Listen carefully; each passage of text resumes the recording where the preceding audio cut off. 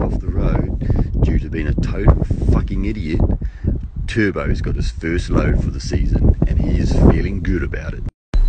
But just as quick as Turbo can get back into it, it all starts going wrong. His central tyre inflation system starts beeping at him. Lucky for Turbo, it's just a false alarm, and like everything on this pathetic show, it's as simple as turning the taps on and it's problem solved. There's an old saying in trucking, and that's if the wheels ain't turning, you ain't making money.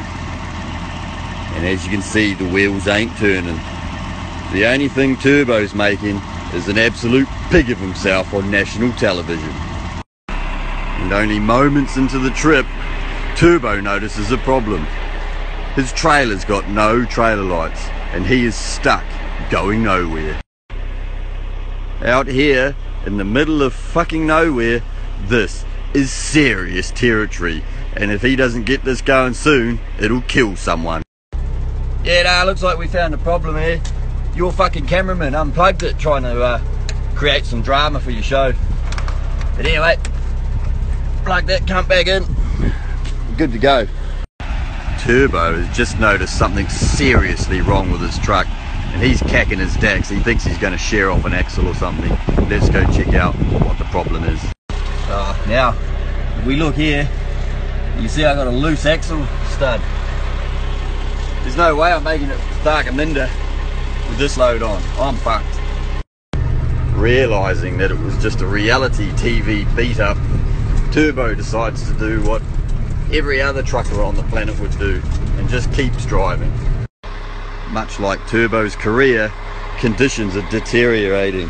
Overnight there was some rain and conditions are starting to get slippery. If Turbo wants to make it out of here in one piece, he's going to have to be on his game, otherwise it'll be game over.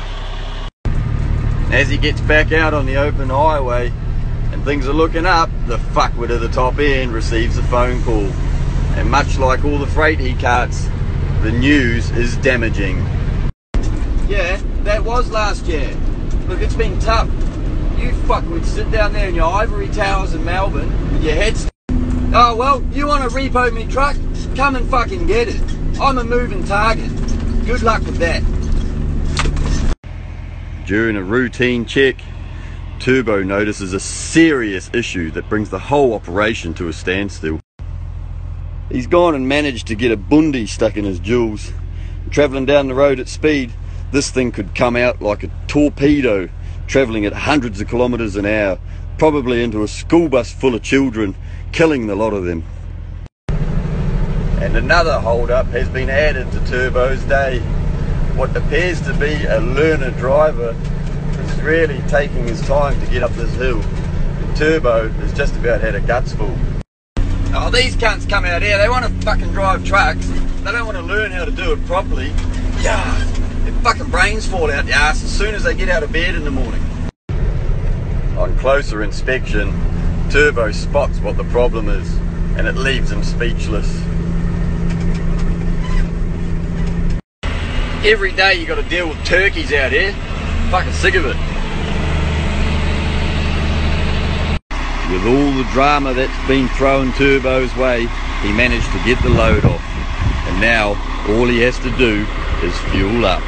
But seeing as Turbo can't do one simple task without it going wrong, this happens.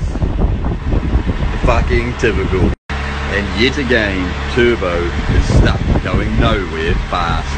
The best thing he can do is grab that chain, hang it from the rafters, and end it all right now. Next week on Outback Truckers, Peter Turbo Titoff makes an absolute tool of himself yet again, and not only brings his own reputation into disrepute, but that of the transport industry as a whole.